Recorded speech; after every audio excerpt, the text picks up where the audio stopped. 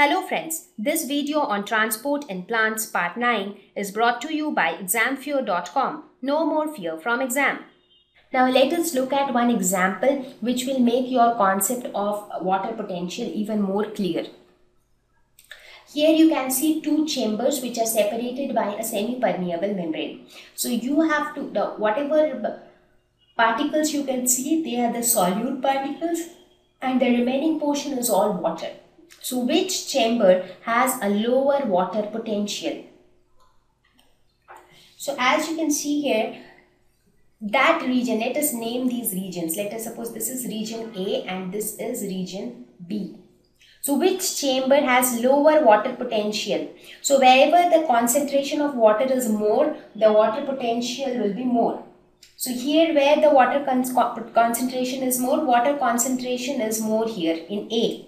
And it is less in B. So since the water concentration is less in B, therefore the water potential is also less in B. So chamber B will have lower water potential. Which chamber has a lower solute potential?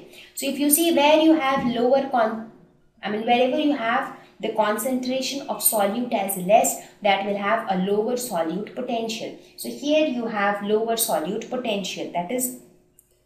So here the solute concentration is more, concentration is less, but the solute concentration is more. So when the solute concentration is more, that means the value of solute potential is more, but the value of solute potential would be more negative. So more negative is actually less. So therefore B will have lower solute potential.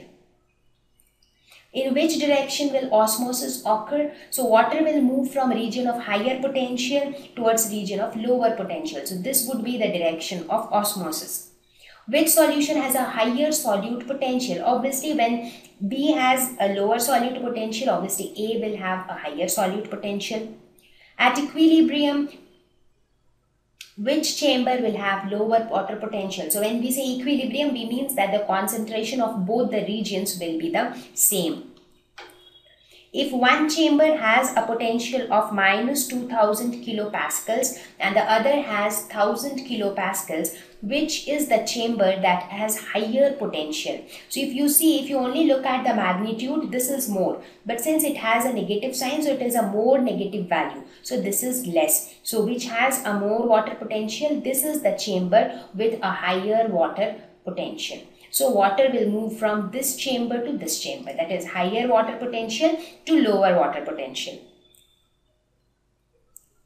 So now let us see the significance of water potential in a plant. So where do we actually make use of water potential? Now if you look at a plant, the direction in which water moves is this. Water moves up against the concentration gradient. So now you will understand the concept. How is it possible that water moves against the gravity? That is because if you look at the soil, so in soil, if the soil is moist, because when we water the plant, so the soil will remain moist. So moist soil will have very high water potential. So moist soil will have in fact very high water potential. So almost around minus 0.3 bars. So that would be the water potential in soil. Now water potential is high here if you talk about the roots. So this is soil. Now if you talk about the roots.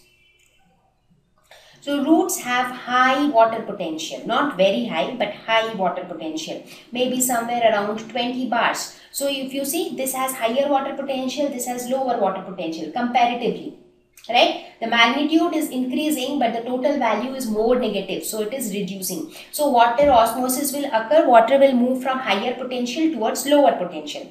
Now again moving up, if you go towards the stem and then to the leaves. So when you talk about a leaf, so there the water potential is quite low. So the water potential in a leaf would be somewhere around minus 20 bars. So however it varies, it is not always the same, because in leaf when stomata remains open, then the water potential is even lower. But when the stomata is closed, it is not the case. It might change a little bit.